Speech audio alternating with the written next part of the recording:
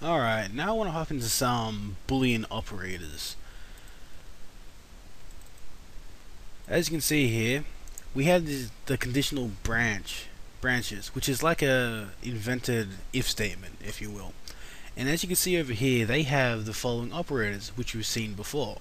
So this is the equals operator. So equals equals. The greater than, so if it's greater than, less than, greater than or equal, less than or equal, and if it's not equal. And that's pretty much the exact same as it works with scripting. So we'll come back up here, and we can make an if statement in here now, and we don't need them anymore. Goody. Yes, so we can do an if statement, and we'll make a local variable, so we'll call it local, and we'll make it 34, and local 2, and we'll make this one 50. So if local is greater than local 2, be true. Nope. True.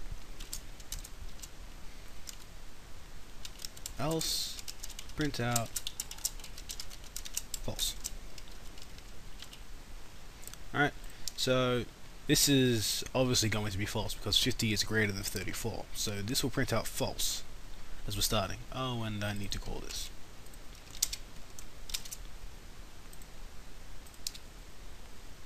False. And now we can do it again. Now we can go if it's not equal to local, it will be true because 34 is obviously not equal to 50. So yeah, it's going to come in here and go, that's true, it's not equal. So next time you see someone on Facebook or a forum doing this, saying not equals, feel free to slap them on the head, because they're doing it wrong. Anyway, what else do we have? Oh, we had greater than or equal to. So greater than or equal to local 2. So that's going to be false because 34 is not greater and not equal to local 2. False. Okay, so let's change them now.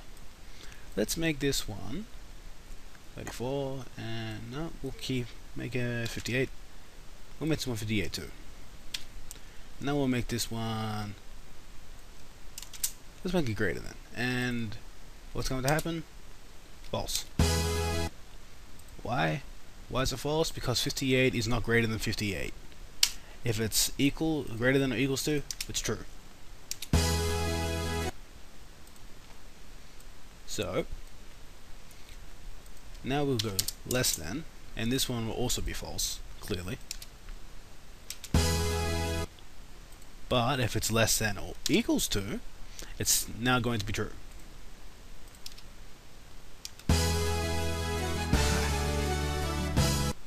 Yeah.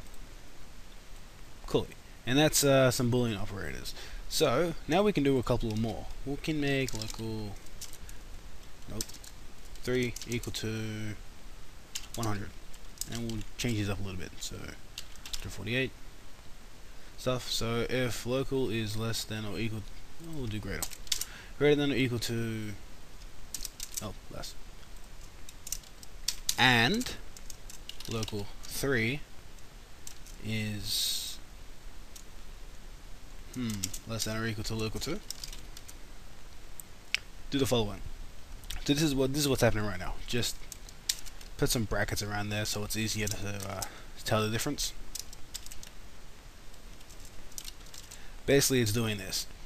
If the following is true here, if this is true, and this is true, execute this. Otherwise, if this is true, but this isn't true, then this whole thing is not true. So go down here.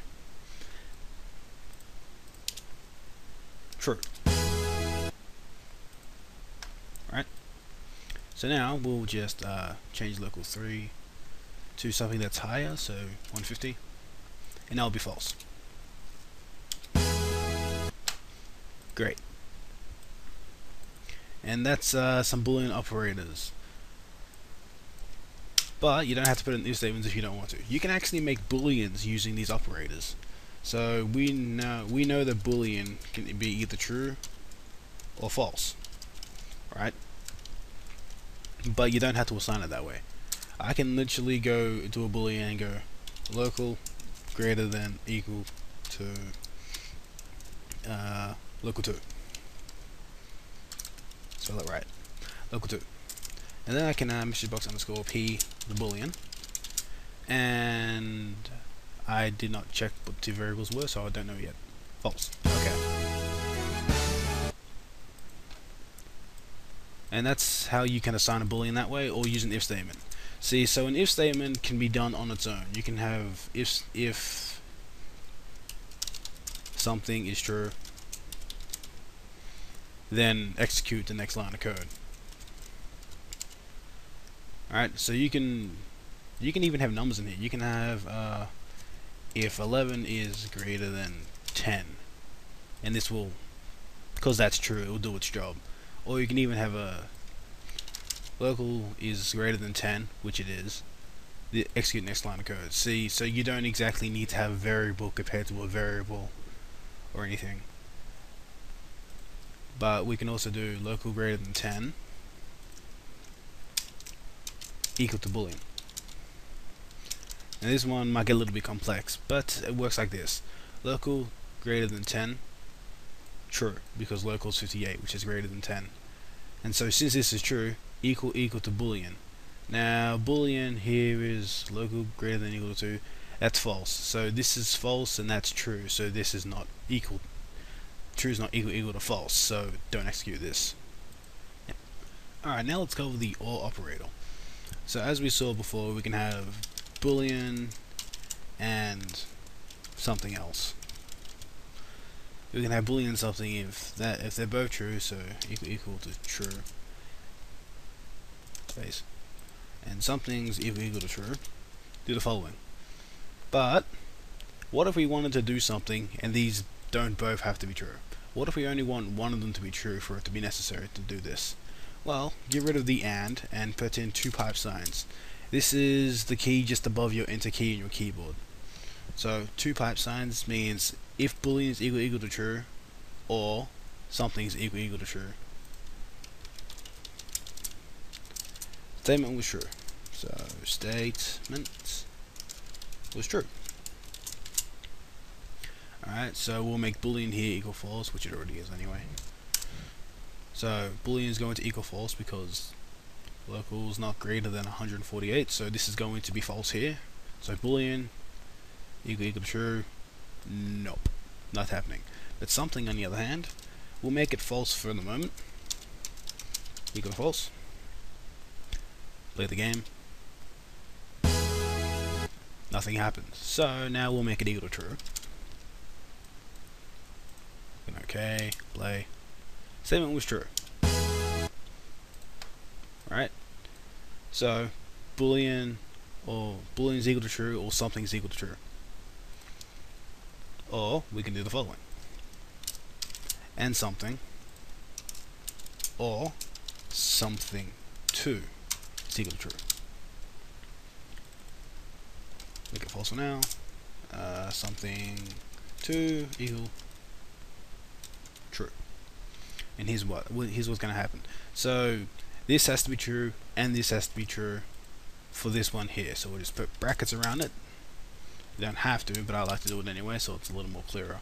So if this has to be true, and this has to be true for this whole thing here to be true, right? And if this is true, then it doesn't care about this. It will just execute this line. But if this isn't true, then I'll also check this because of the pipe signs. So something 2 is equal to true, then print this. Give it a whirl.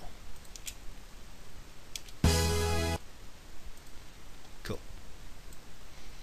And yeah, that's pretty much Boolean operators in a nutshell.